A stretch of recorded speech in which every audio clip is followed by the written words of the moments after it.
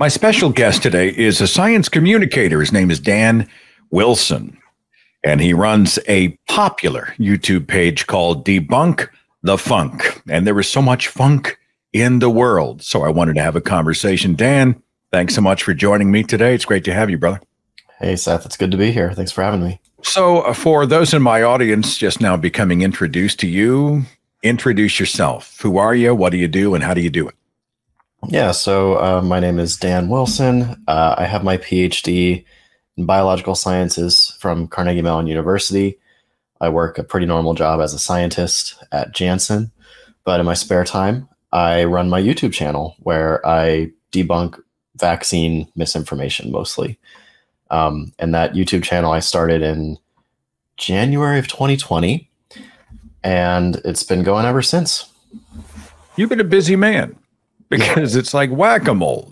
I mean, every time you turn around, there's some new piece of crackpot bat shittery that appears on Twitter, etc. And I don't know about you, but I shake my head and I think, where to start, right?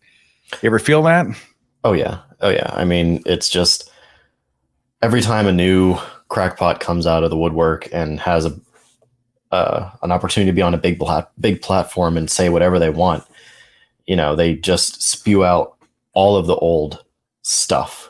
As much stuff as they can, and you just gotta try to figure out, okay, what the hell do I even address here? Like, where do I start? Yeah. So absolutely, and they just keep coming, one after the other. So the big reason I wanted to speak to you, and I know I don't want to be too redundant for this audience, because we've been talking about RFK Jr. Guy's running for president, and he's doing the circuit. And I mentioned, you know, he's on Joe Rogan, which was his latest, greatest dust up. And I want to get to him and why he's full of crap. And I want to talk about that from the perspective of an actual scientist, which is why we're speaking.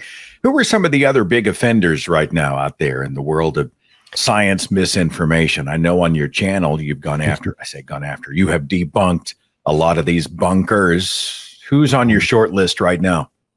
Oh, man. I mean, there's so many, right? I mean, I just did RFK Jr. Before that, I did Brett Weinstein. There's a number of people in addition to that who have been in the game a long time, and some people who have been in this disinformation game for a very short time.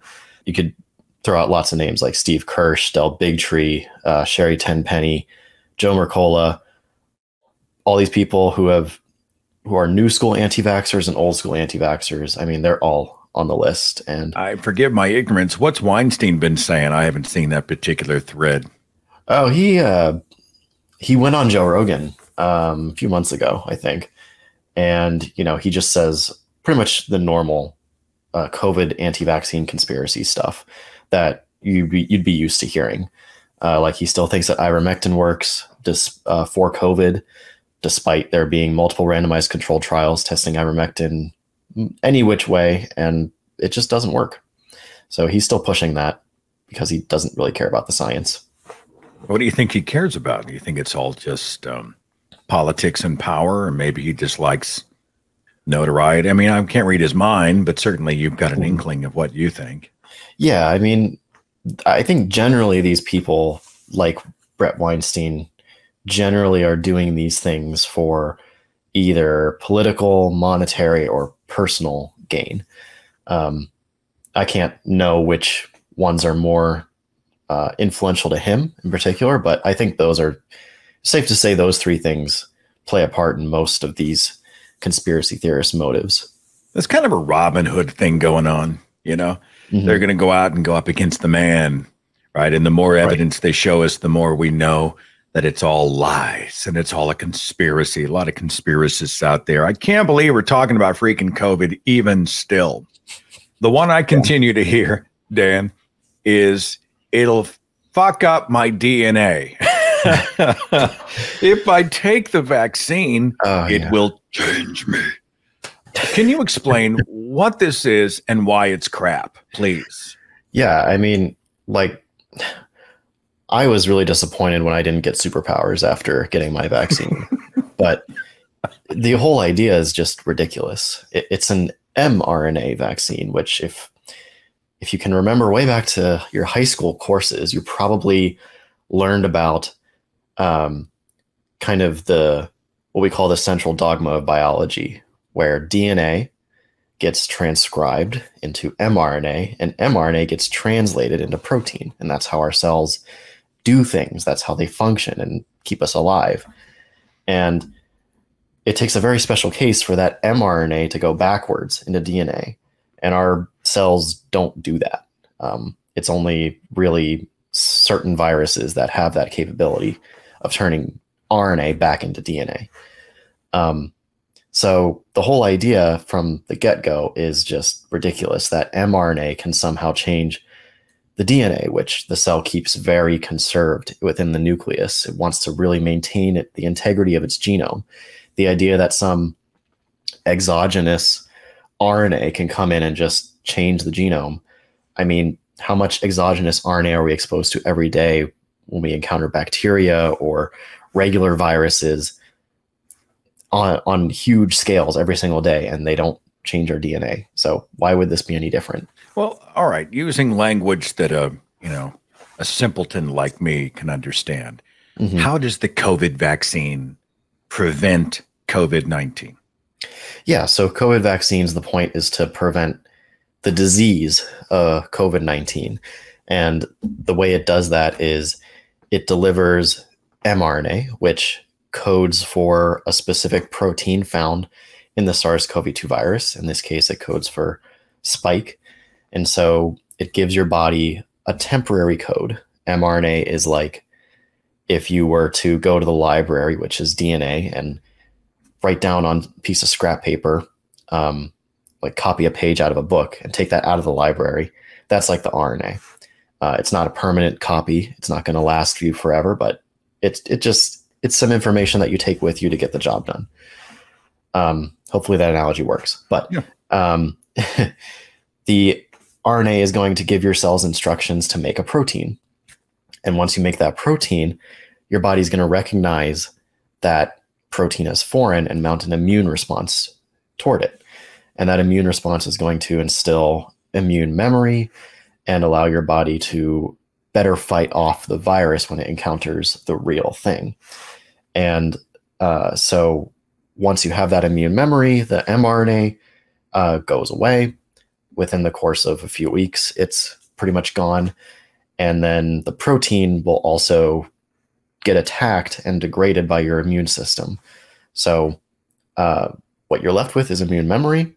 And then when you encounter the virus, your body mounts an immune memory response, producing antibodies and also T cells, specialized cells that are going to fight foreign pathogens.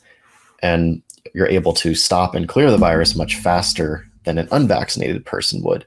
So then you don't get as sick, or you're less likely to get sick and die from it. Hey, Dan, can I get COVID after taking the vaccine, but maybe it's much less intense? Does it work like that? Absolutely. And that's actually how every vaccine works. Vaccines don't prevent infection. That's not their first goal. The goal of a vaccine is to prevent disease, illness. So take the polio vaccines, for example. Polio vaccines don't prevent infection. They prevent disease. Someone who is vaccinated against polio, they can still have polio virus infect their body, but their immune system is going to stop the virus before it makes them sick. That's why if we were to test the sewers of New York City right now, we would find polio. People are shedding it out of their bowels and into the sewer system. But hardly anyone is getting sick because everyone's vaccinated. And in fact, the only person to have gotten sick with polio in the past few decades was an unvaccinated person just recently. Polio living in the sewers, man, that's a movie. Like I would buy a ticket for that movie. So one of the things I hear, and I hear a lot of us lay people who do not have degrees in molecular biology, we go to whatever website and go, aha, that feels intuitive because anecdote A, B, C. I got the flu shot, and shortly after, I got sick. Can I get the flu from the flu vaccine? I know this is an old question for a lot of people, but it still comes up. You're the scientist. What's the answer? Yeah, the answer is no. You cannot get the flu from the flu vaccine. You might get some aches and pains because your immune system is mounting a response to a vaccine, but that's not the flu. The flu vaccines, the material they contain, they cannot actually infect you and make you sick. That's not the way the flu vaccines work. So the answer is just a plain no for that. So back to COVID. I know this is a distraction because we were talking RFK and some of the more current stuff, but it all relates. It all ties in. I had some people come on my pages the other day, and because I was defending mask wearing. Can you explain mask science to me? Yeah. So masks do work, and the way they work is source control. That's their primary function in a community setting. In other words, if I'm infected, right, and I'm shedding virus out of my mouth and my nose, even when I talk or cough or sneeze, you generally want to block as many of those viral particles from getting out into the environment and infecting other people as possible. And a good way to do that is with a mask. Some people will say that the viruses are smaller than the pores in the mask. That's because people don't understand that when viruses travel through the air, they don't travel as just individual little particles. They travel in snot, in saliva, and those particles are going to be big enough to get caught within the mask. There are also some electrostatic properties of the mask that kind of draw the particles into the fabric. It makes it easier for the fabric to catch them. And this has been measured in experiments. People who wear masks and cough, sneeze, talk, whatever, when that material goes forward, it doesn't make it through the mask very easily. So you're reducing the amount of virus you're spreading into the environment, and you're reducing the chances that you'll spread it to someone else. That's the point. Let me jump in though real fast if I can. Yeah. If I put a bandana over my mouth, I mean, does it have to be an N95 mask for it to be effective? So surgical masks do have some efficacy, pretty good efficacy, I'd say. Even cloth masks, if they're made in a way that the material is layered, also have good efficacy. They're much better than nothing. An N95 mask is going to be your better protection than surgical or cloth masks. But again, the major point is source control, and cloth masks, surgical masks, N95 masks, those are all going to block a significant fraction of the stuff that you're spewing into the environment. If you're looking to protect yourself from others, then an N95 mask is going to be a better bet. Okay. So is it more about protecting other people then? I mean, if I'm wearing a mask, it's not as much that I'm worried that things that are flying out in the ether, right? Is it a proximity thing? I'm more interested that I don't potentially infect others. Am I hearing that right? Yeah. So if you think about it this way, if you're in a crowded area and you are worried about getting COVID or the flu or some other respiratory virus, generally the way it's going to happen in that crowded area is the air is going to become saturated with virus. And if there are lots of people in that area who are shedding virus, then that air is going to become saturated much faster. And then you're going to breathe that air in and potentially become infected, potentially get sick. With a lot of those people in that room wearing masks, then it's going to take a lot longer for the air to get saturated to a point where you can breathe it in and get sick. And so if you're delaying that time to which the air gets sufficiently saturated such that it can infect people, then you're also giving time for that air to move around. That's why we talk about proper ventilation as well during the pandemic. If the air is moving around, then the concentration of that virus is going to have an even harder time to reach that point where it can infect you if you breathe it in. So it's a multi-layered approach that we take by wearing masks and focusing on good ventilation. And also, yes, social distancing is also a factor there. I'm struck by the lack of empathy. A lot of these people, it's more important for them to sort of chest thump #freedom. It becomes this sort of personal freedom stand instead of genuine empathy and concern for others. I mean, if there's even a chance you could help keep people safe. And I think it shows a lot about priorities. Damn it, I want to talk about RFK Jr., but first I want to talk about this quote-unquote documentary that came out last year, directed by Stu Peters. This is a piece of work. It's also a piece of crap. It's called Died Suddenly, and it's doing a lot of damage out there. Describe, if you would, sir, what it is and what the problem is. Right. Yeah, I made a video about that on my channel. It was pretty bad. It was a pretty bad documentary, a shockumentary, I think it's better describes it. The basic idea is that the filmmaker pushes is that COVID vaccines are killing lots of people. And in their promos, they've had montages of people collapsing on, say, like a basketball court. And if you look at who that person was in that clip collapsing on a basketball court, you'll find that they're alive and well, and they're actually doing really well in their career right now. So they didn't die suddenly. That just kind of shows you, the kind of things they have to do to make it look like they're pushing correct information. But I mean, do you know who this guy is? The Stu Peters dude? Is he like, oh God, who is the guy behind the falsified, totally bogus research that came out so long ago? I'm sorry, I should have been prepared. I forgot his name. Was it Andrew? Somebody, I don't know. I'll have to look Andrew it up. Whitehead or Wakefield? Wakefield. Sorry, Whitehead is actually a good guy. Yeah, Andrew Wakefield had come out with that totally bogus, quote unquote, research that I think had to be retracted eventually. He's an anti-vax crank. Is Stu Peters? Do you know anything about him? Oh yeah. I mean, he has recently subscribed to lots of conspiracy theories, including he's made posts on Twitter implying that he thinks that the Earth is flat or that space is fake. No. I'm sorry, Dan, you can't throw that out. I got to stop you. Space is fake. No. You got to tell me about this one because I got to know. No, I mean, he just, I think it was whenever SpaceX was making launches, he made reference to the dome over the flat Earth, the thing that all the stars are actually attached to. It's not actually space, it's a dome. Yeah, he was making posts about that. So the guy is not well. He's pretty deep in the rabbit hole there.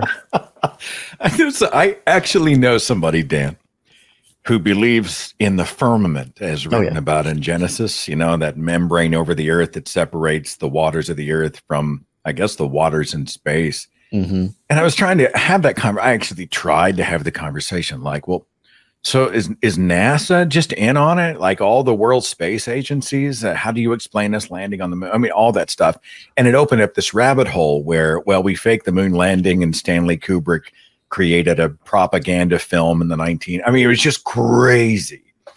Yeah. And I kind of regretted asking, but it was fascinating all at the same time. You appeared recently on Dr. Drew's program. Is that right? Yep, I did go on his show. Okay, now who's Dr. Drew? Because I'm introducing some fresh names for everybody, but explain who he is and what you did. So he has a program called Ask Dr. Drew. He's apparently been kind of like a Dr. Phil type character when it comes to media for a while. But recently during the pandemic, he's been platforming a lot of anti-vaxxers. A lot of the names I mentioned, he's platformed RFK Jr. Multiple times. He's platformed Steve Kirsch and Edward Dowd and lots of different names in the anti-vaccine community. And so I hadn't known how much he had done that, but I did see when he platformed RFK Jr., I made a video about it because RFK Jr. was making the wild batshit claims that he always makes.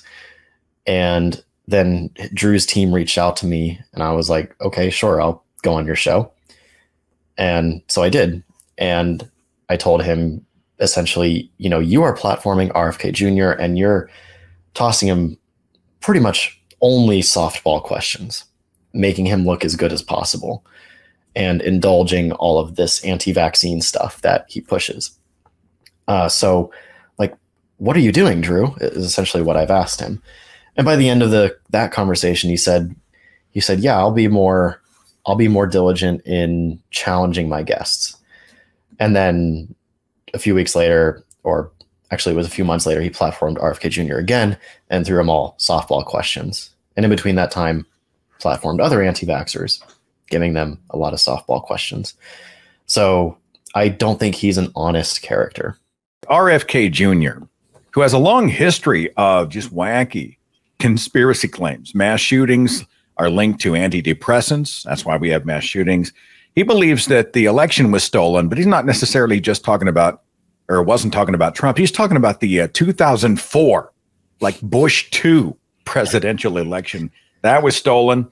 The CIA was involved in assassinating JFK Jr. I mean, the guy's just got all kinds of wacky conspiracy nut type stuff going on. And then we get to COVID and Joe Rogan, who honestly, Dan, Joe seems like a nice fella, right? He just seems like these, but I'm so sick and tired of the Joe bros going, well, he just has questions. He just wants to, quote unquote, have conversations. I mean, who doesn't want to have conversations? So they make it feel very innocuous. Your impression of RFK Jr. on Rogan, hit me.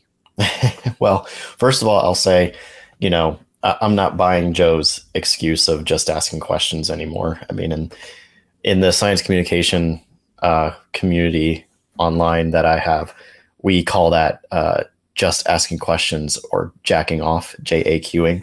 I don't think it's honest, you know, just saying, oh, well, but don't you think there's something about this, even after it's been explained to you multiple times that, you know, what you're thinking is essentially wrong.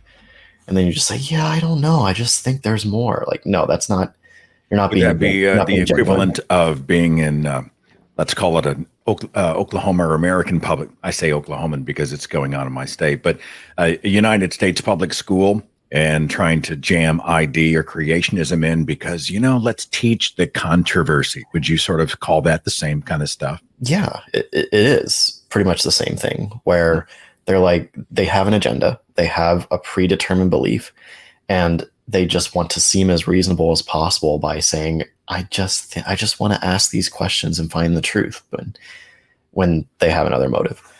But moving on to RFK Jr. on Joe Rogan, I mean, that was one of the wildest Joe Rogan episodes that I've listened to. I haven't listened to many, but that's a really high bar to pass, being the wildest one, because I've listened to pretty much a lot of his anti-vaccine guest episodes, and those were crazy. So this one being the craziest. All right, well, give me some specifics. You're probably getting there, but I'm sitting on the edge of my chair. Come on, some of these specific claims he's making.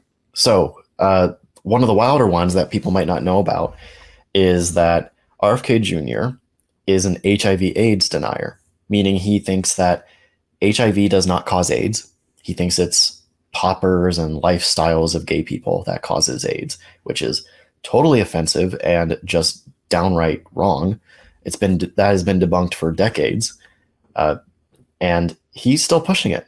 He pushes it in his book, which Joe Rogan says that he read, and then he agrees with that. And Joe and Robert have this talk about this drug AZT, which was and still is an antiretroviral, a drug that targets HIV, and saying essentially that it's poison, right? They think it's poison, but they're giving it to people for some reason because big pharma, whatever. It doesn't make sense, but it's such a disgusting belief because there are real world examples, many real world examples of people who believe this crap and die because of it, because they have HIV and they think that this stuff is poison. So they refuse to take it and they die. And RFK Jr. in 2023 is still pushing that idea because he hates Fauci, because he hates big pharma, for no other reason.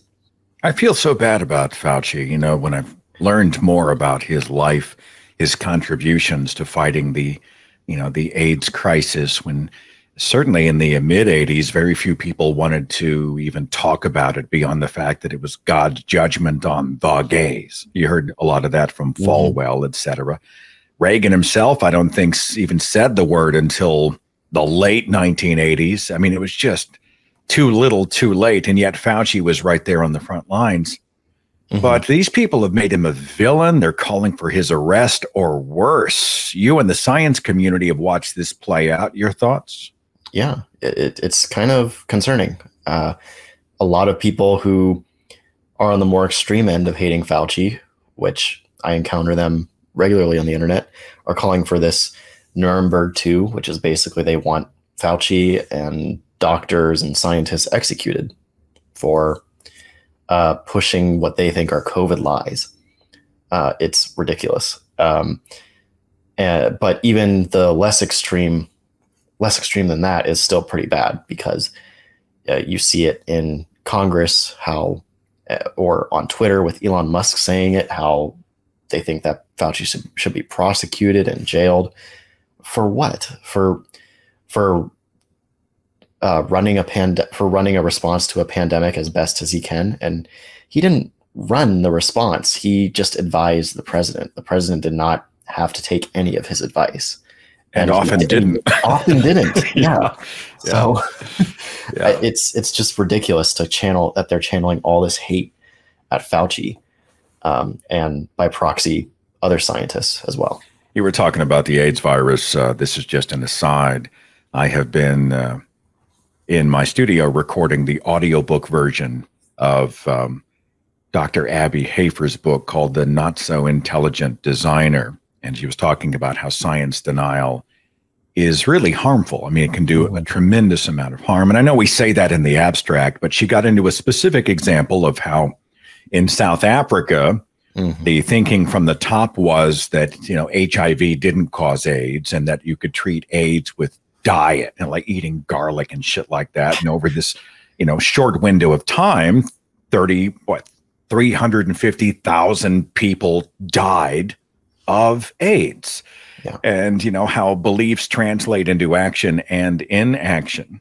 But we hear a lot of this, you can defeat viruses, you can defeat cancer, etc., by diet. I guess I'm going to segue a little bit into that for a second.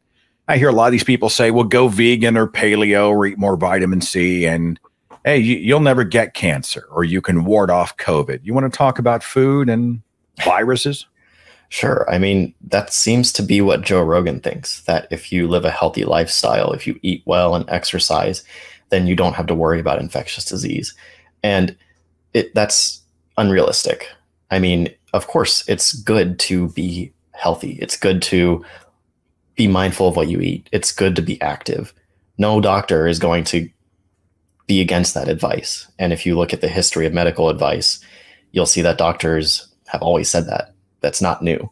However, it doesn't give you this magic shield against infectious disease, because with infectious disease, the way that your body fights it is by having immunity toward it, an immune memory toward it. And you're not going to get that by being healthy, by eating good and exercising. The only way you're going to get immune memory is if you encounter the pathogen, the virus, and build an immunity toward it, or you get vaccinated first. And if you encounter that pathogen before you get vaccinated, that's a risk. You are at risk of becoming really sick, you're at risk of suffering, and you're at risk of dying. And why wouldn't you want to reduce that risk?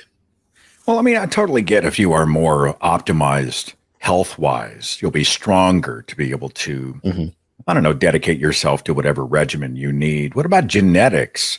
I mean, but there's a genetic predisposition to a certain type of cancer in my family line, then eating kale probably isn't going to do anything, right? I doubt it. I mean, so when it comes to cancer, I mean, a cancer is really a disease of age, mostly. Yeah, it's possible to do things in your life that will increase your risk of getting cancer at a younger age. But really, as you age, your risk of cancer just goes up, because that's how the biology works. It's a disease of DNA damage. And as you age, your DNA gets more and more damage. So eating a quote unquote good diet, that you could argue that eliminating certain foods might give you a marginally better chance. But really, I don't think that. I think that people hugely oversell it whenever they are pushing their particular diets. to the point where they are pushing pseudoscience by saying you will avoid cancer if you eat this food, because that's just not being honest. So, I mean, I think that may fall into the it couldn't hurt category. Yeah. Maybe. But we certainly see the wellness industry play all this stuff. You know, eat this herb. Hey, here's some shark cartilage. Here's aromatherapy, crystal light. You know, they got all this crazy shit for what is, you know, something that has to be treated, at least mainly treated in other ways. RFK Jr., I don't think he's got a shot. All right. I don't think, I mean, I don't know. I'm not an expert, but from my vantage, I see him as somebody who's getting a lot of attention, but I just don't think people respond to him. They're kind of interested, like in a car wreck kind of way. Maybe he's got his fans. Do you have the impressions on the guy? I mean, this is just you and me talking over coffee, but what are your impressions? You think the guy's going to be influential at all? I don't think I want to say I don't think he has a shot to actually be a presidential candidate. I want to have a little bit of reservation when I say that, though, because I said the same thing in 2016 and we know how that turned out. Yeah, I had to eat some serious crow on that one, you know, because I'm sure we were both doing the same thing. We're going, no, yeah, come on, you got to be. And then we looked around in November and thought, how did we get here? And are we circling the drain as a species, right? Yeah. Are we circling the drain? I know you've had this sort of existential conversation with yourself. Dan Wilson, molecular biologist. Let's get philosophical with the overrun of misinformation that looks slick and feels intuitive and sounds credible, often propagated by these high-profile people that might actually have a PhD. Are we screwed? I don't think we're screwed. I think it's very discouraging right now because, you know, on one hand, disinformation and misinformation has always been around. Even 100 years ago with smallpox, you could imagine it would be pretty hard to downplay smallpox if it were around today, permanently scarring children and killing lots of people. But people did 100 years ago. People downplayed it. There were anti-vaxxers back then. And so there are anti-vaxxers today, too. So they've always been around. They're not going away. And with the internet, they have a bigger bullhorn. But scientists have those same tools, and we just have to use those same tools to fight against them. So I don't think we're screwed, but I think we have a tough fight against disinformation on our plate. Okay. Well, I mean, what are we going to do? Go home, give up? Like, I don't want to surrender to the quacks, right? You know?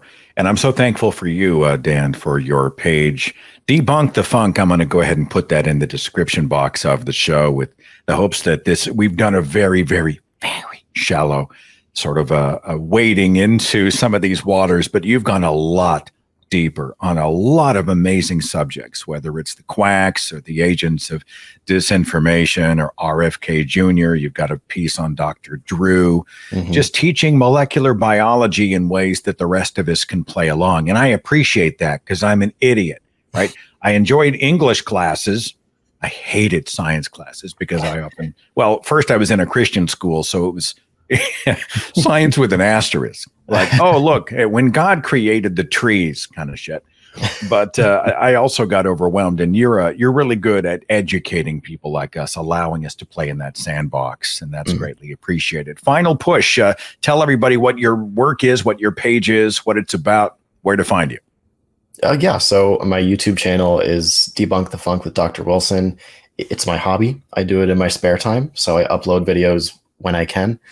I'm also on Twitter under the name Debunk the Funk and on Instagram as well, but I'm most active on YouTube. So yeah, if you're interested, go check it out.